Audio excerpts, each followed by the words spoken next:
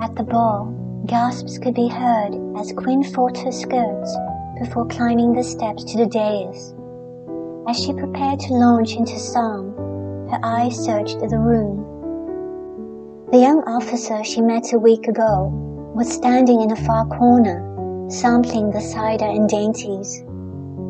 He was a little older than the other lordlings, with an air of quiet stillness about him. It had intrigued her.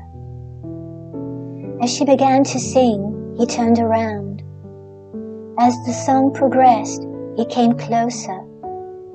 Standing behind the rows of seats, plate of dainties forgotten in one hand, he gazed upon her.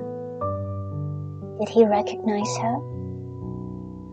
After the lake incident, they had met again at the stables. She had been lunging a fractious mare.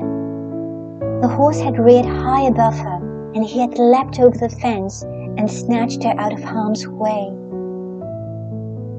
"Easy now," he had said. "That mare is too much for you to handle, lad." Furious, she had spun around and shoved him so hard he fell. Only then did she realize it was him. Trying to give him a hand up, she had slid on mud, lost her balance, and landed in his lap. She had yelped and pushed away, scrambling to her feet.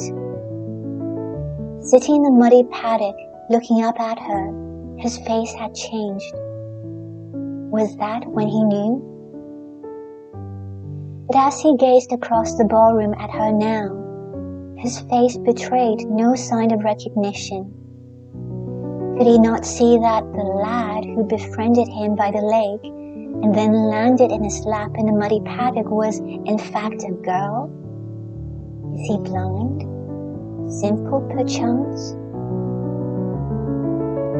After the song ended, she fought her skirts again before deciding to hop off rather than risk breaking her neck.